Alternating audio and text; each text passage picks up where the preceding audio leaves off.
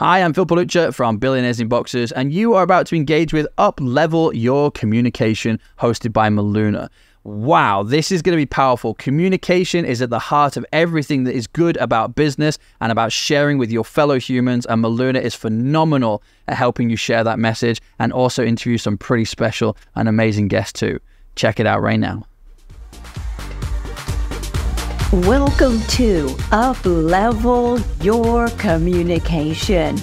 I'm your host, Dr. Miluna Fausch. On this show, I will be interviewing some of the most interesting business people in the world. We'll focus on up-leveling your communication and leadership skills so that your voice can be heard and you can make an impact in the world. Welcome to Uplevel Your Communication.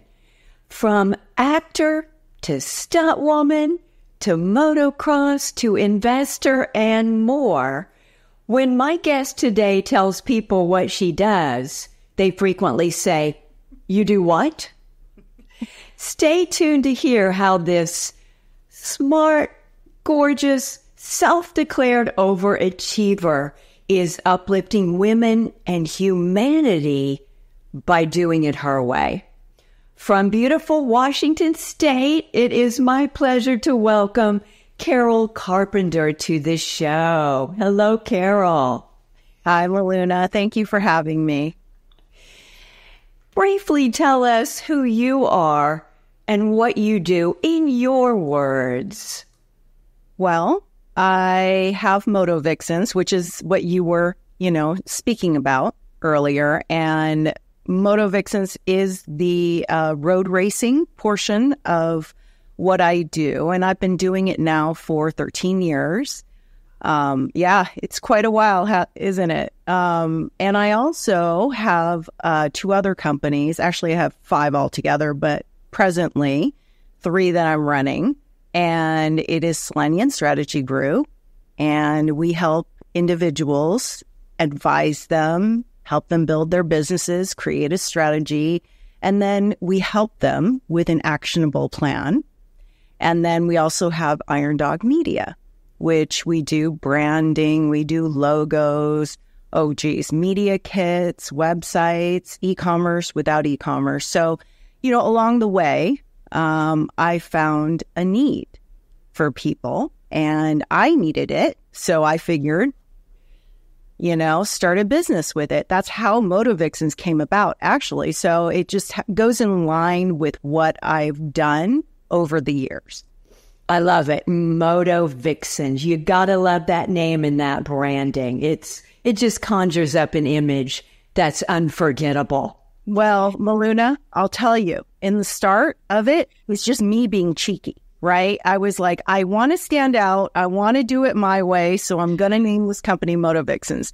And I'll tell you, in the beginning, it was a hindrance because the association was I only did women's track days. And so it took a long time for people to figure out that this was for all riders of all levels. So, me being cheeky didn't work out in the beginning, but I persevered. And then eventually there was this change in the industry where women were now being targeted for marketing. And I was just in the right place at the right time at that moment. So I love it. Sometimes the wit or being cheeky pays off. Maybe just take a little longer. So there you are, right place, right time.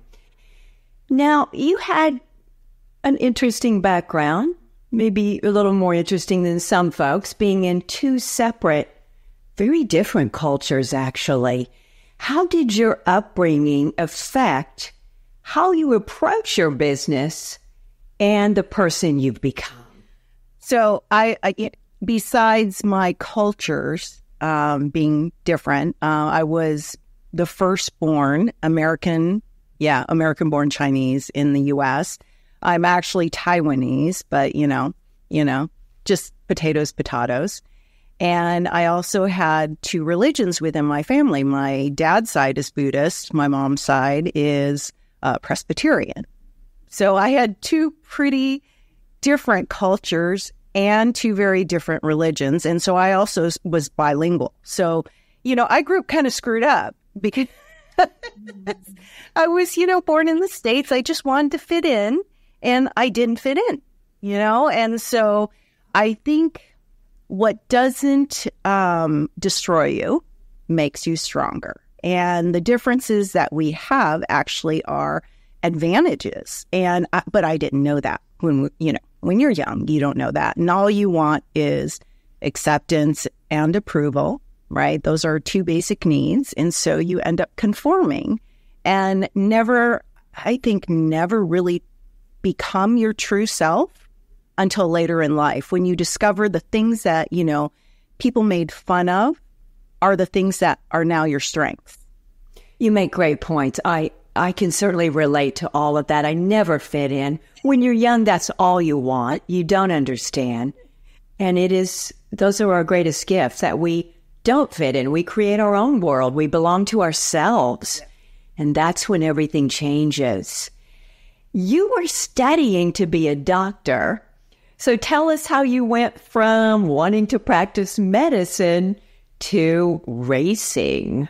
So growing up, obviously Asian family, right? And for us, it's about duty and honor to the family. And yes, the way they raised me was, you're either going to be a doctor, a lawyer, or some musical prodigy, right? So we all learn how to play an instrument, mostly piano, right? When we started, I know this is so stereotypical, but we all learned, and I learned all kinds of things. I mean, I was piano, violin, flute, right? And then, of course, you're not just musical, you're good at mathematics, because music and mathematics has a relation. So I did really well in math and science. So automatically they kind of pigeonholed me into, you're going to be a doctor. Well, part of the Asian culture is listening to what your parents want and desire for you. So that's the route I went on. And then my mother passed away when I was 20. So it became do I really want to go down this road? Is it really what I want to do? And that was difficult for me, because I spent all those years growing up, just all I did was study to be a doctor. And then all of a sudden I found myself possibly not wanting to pursue that career. So I ended up changing my major to business after she passed, because I realized that wasn't my passion anymore, right? And it's funny how life unfolds and evolves. I was working for a high-tech firm. I met my husband, now ex-husband, and I ended up doing what I never said I was going to do, which was get married and have kids, right? Never say never. Because it's the windy. Indeed.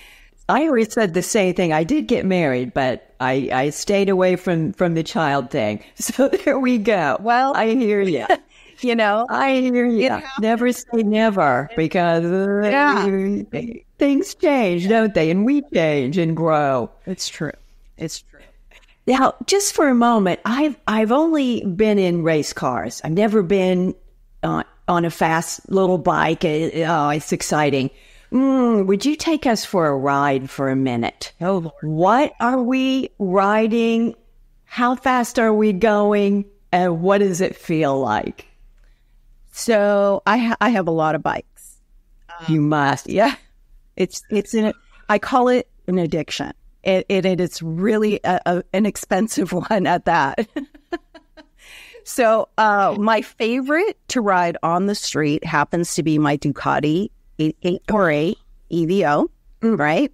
Beautiful bike. I love it. I love it. I take it on a track a handful of times, and I didn't enjoy it there because I was afraid I was going to get hit, right? So you can't ride with that mentality. So I ended up just having bikes that were dedicated to the track. So I have 3 Cowie 636s.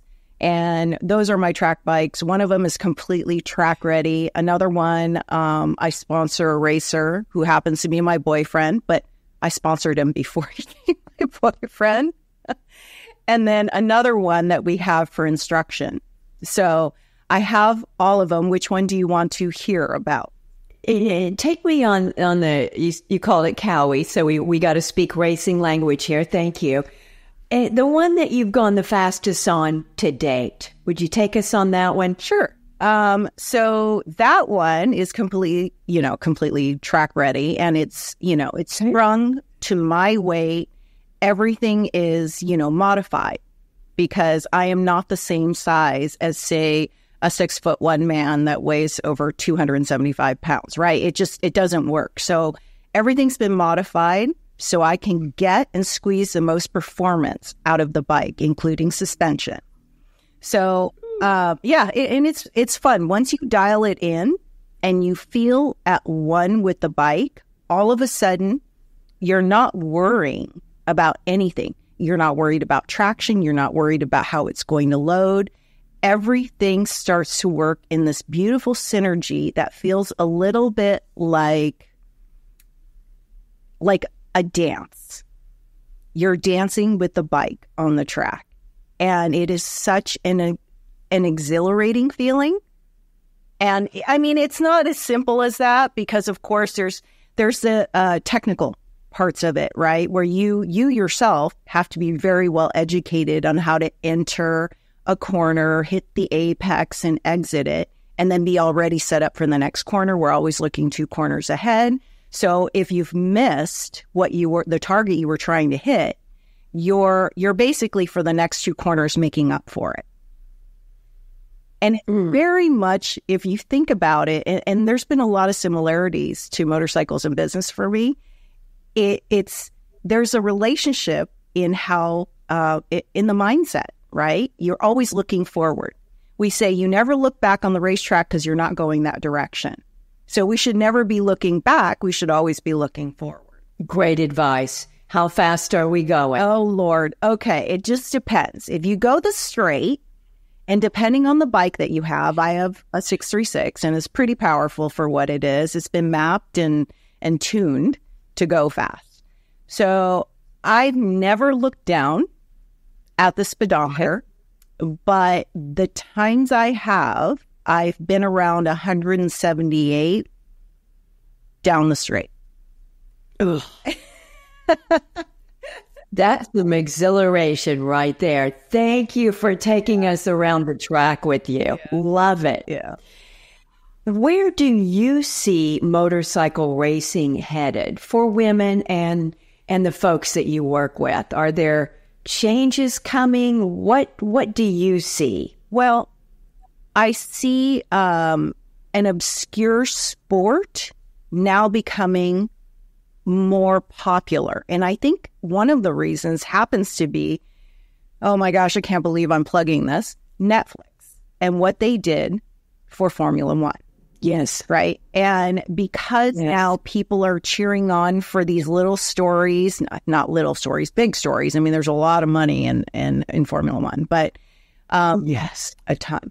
Way more than bikes, by the way. So yeah, it's way more. Yeah. There's a lot more stuff that, between tires alone, they far exceed what we would spend on tires, So, but I think the popularity, watching the different teams, their stories, how there's a change of drivers. It's the same in the motorcycle world. So as that gains popularity, I think people have kind of started to adapt and accept, motorcycle road racing. I love it. I'm a Formula One fan, and yes, Netflix has done amazing things for a sport that was not so popular, especially in this country. Yeah. And nothing like a TV series to bring it front and center. Yeah. All the drama. It's very dramatic. I think it's more dramatic than their real lives. You don't hear a lot of scandal about Formula One drivers. They're too busy. Yeah. It's such a discipline, as you know. To get to this level of performance is extraordinary. I have a ton of respect for them because it's not just mental. I mean, it goes beyond that. You have to be like a well-tuned machine yourself. I think it's the highest form. As you said, physically, mentally, emotionally, you've got to know that car and what a piece of technology that is. Nonstop changes at that speed. Yeah. The speeds they're going. By the way, that changes per track they're at. And it's the same for bikes. Depending at the track you're at, you either run it tall or you run it short. And even the weather, for us, it makes a big deal because of the air intake that we get in the bikes. If it's too hot, bikes don't run as efficiently, and bikes have a temperature range. They really love to run it. We're learning about bikes here, folks. Do you love it? To my audience, some of you are racing fans already. Now, you say it's never too late to follow your dreams. And I love this sentence. The gift is in the unexpected. Please tell us more about that. Motorcycles was never a part of my life, ever. And if you had asked me or told me this was going to be what I would end up doing, I would have told you were completely off your rocker. Motorcycles didn't actually come into my life until I got divorced, because there was this feeling of hopelessness when I got divorced.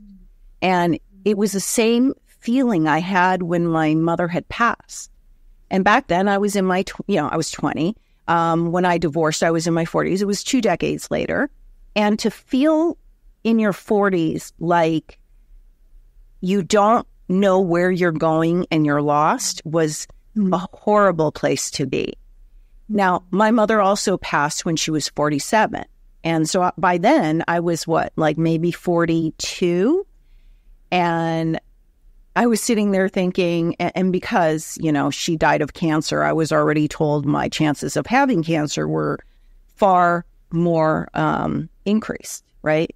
And so I just started thinking, how do I feel about this? I'm 42. I haven't accomplished anything of any significance.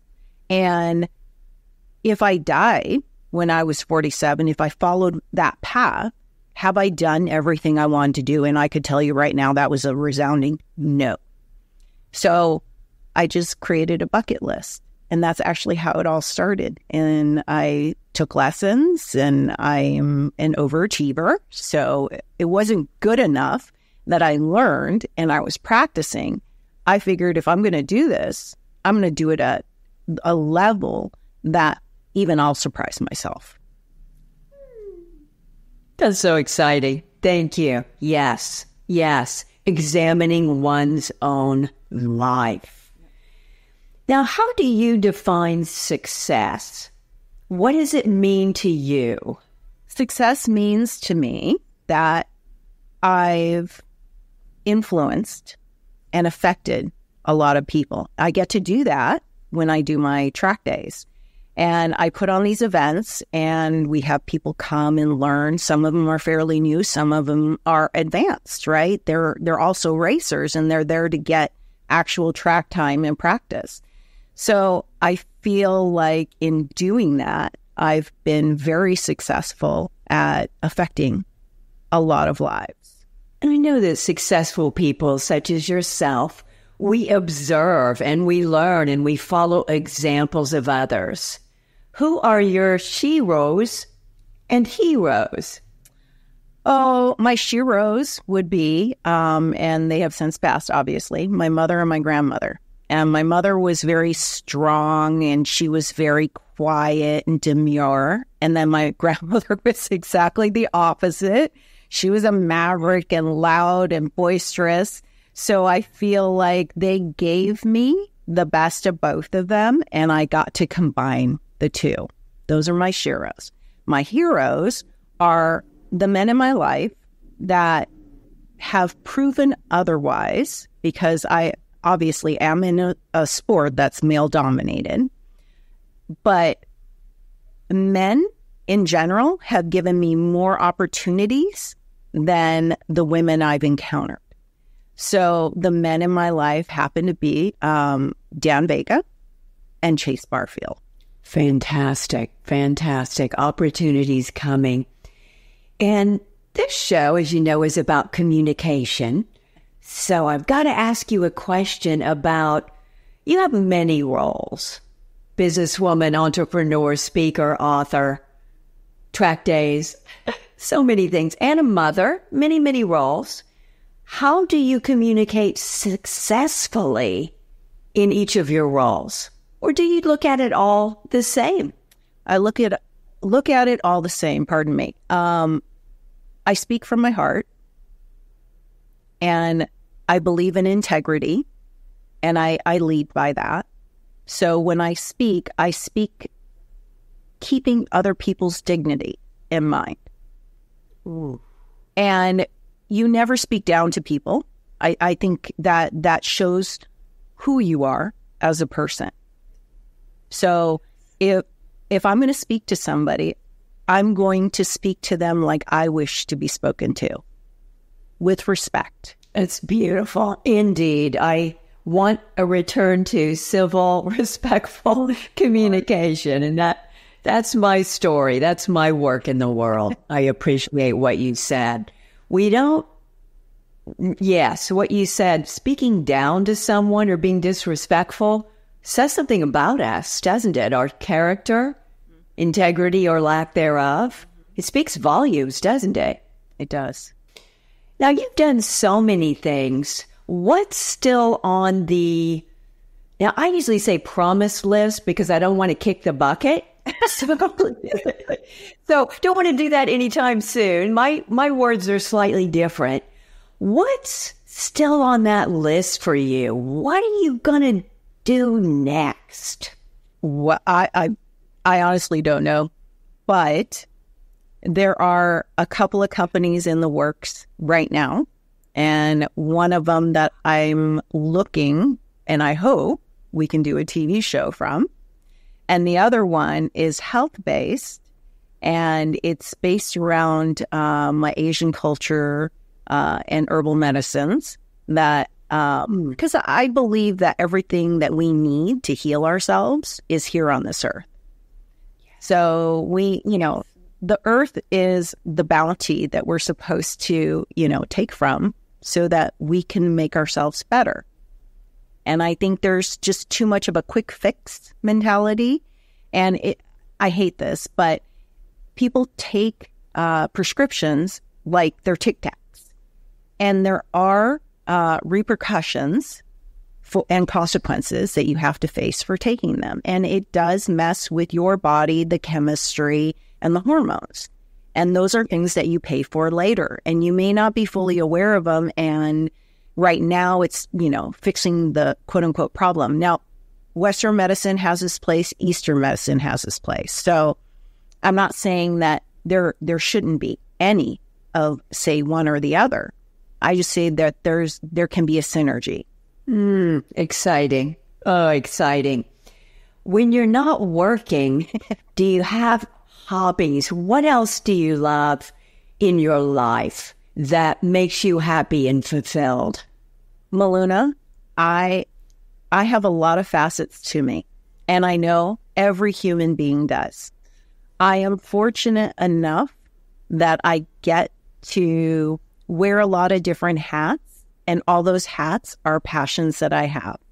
So a lot of my hobbies are intertwined with my work. It makes me happy. I understand that, and I can see, based on what you've said, all the facets, and everything connects together under the umbrella. Yeah. I love that. Call it the umbrella of your empire, your businesses.